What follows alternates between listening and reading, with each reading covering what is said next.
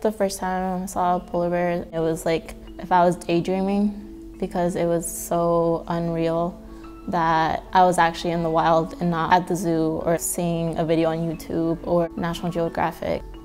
To me, it was like a fantasy. My name is Luz. I am a student at Portland State University.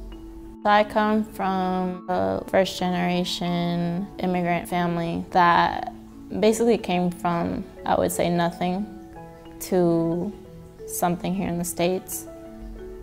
I don't remember how old I was when I first heard, I guess, the word climate change or that topic being spoken of. I just remember when I switched into a school that was speaking English, I heard that word go around whenever we learned about like science. And growing up, I realized how much everything's changed. How many animals have gone extinct, how many forests are gone, and how much my siblings, like a lot of kids their age, don't even go outside anymore. I just wanted to see it for myself, maybe help in one way or another. And I was fortunate enough to have a donor that gave an opportunity to a student to have this experience. So I was able to go up to Churchill with the director of the Oregon Zoo. Churchill is a town in western Hudson Bay known for the polar bears that basically walk into town and kind of just going through. That's part of their migration and how they get from point A to point B, basically for ice, for food, to survive. When you think of polar bears, you think of snow, ice. At least that's what I think of. And in Churchill, it is normal to see a polar bear when there's no snow, but in mid-October, that's when it should be a winter wonderland.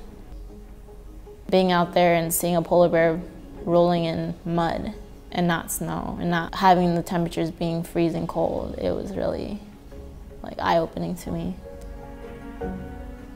When I talk to my friends about climate change, half of them go straight to like animals and what it's doing to like animals that they really like and are actually going out there, you know, we need to do something about climate change. And then the other half is more like, yeah, I know climate change is a thing and what can we do about it though, you know?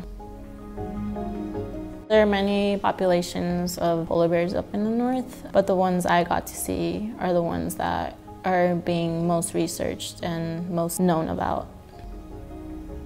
Sea ice is really important for the polar bears because they need that to be able to get their food source. They need that to get the seals that make up what they are, like all their fat that they have. They need that to stay warm. They need that, you know, to have the energy to do anything.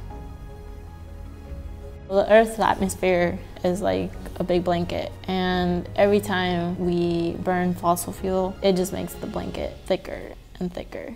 The warmer the oceans are getting, the harder it is for any new ice to form, and for the ice that's already there, it's getting too hot for it to stay there.